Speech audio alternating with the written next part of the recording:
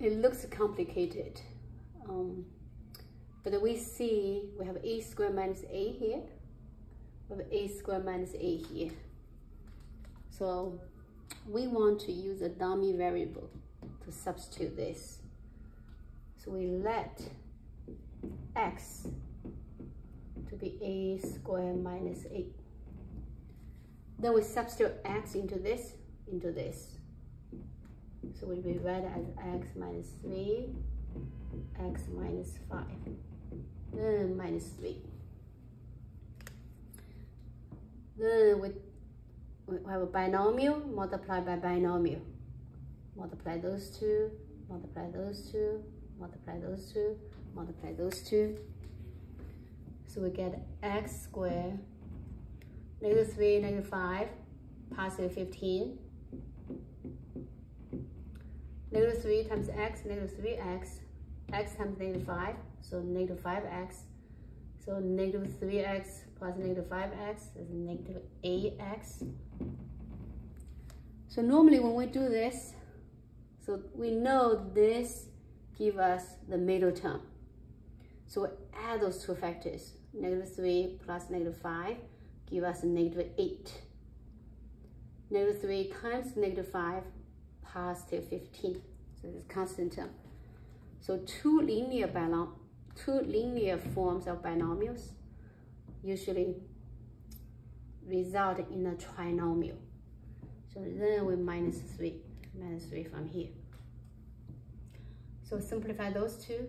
So we get x squared minus 8x plus 12. We have a binomial. We have a trinomial. Again, with trinomials, we want to factor out as two binomials. So think about two factors of 12 to be negative, because the middle term is negative, right? And those two negative numbers add to be a, multiply to be 12. So that has to be 2, negative 2 and negative 6.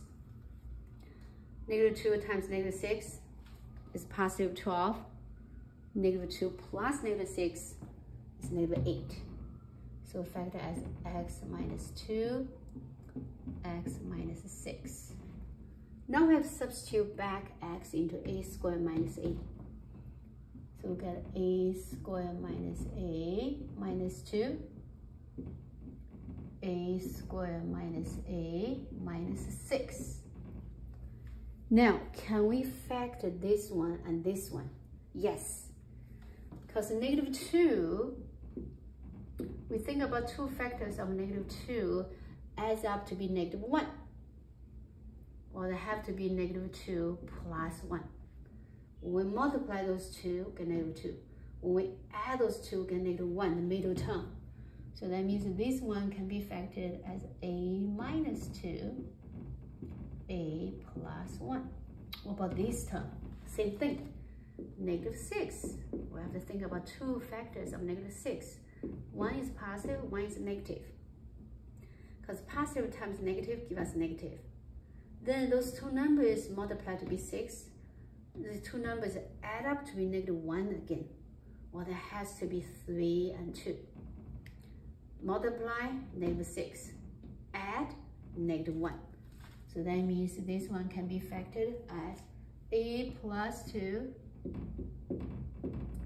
a minus 3. So the original expression now factored as 4 factors. A minus 2 as a factor, a plus 1 as a factor, a plus 2 as a factor, a minus 3 as a factor. That's done.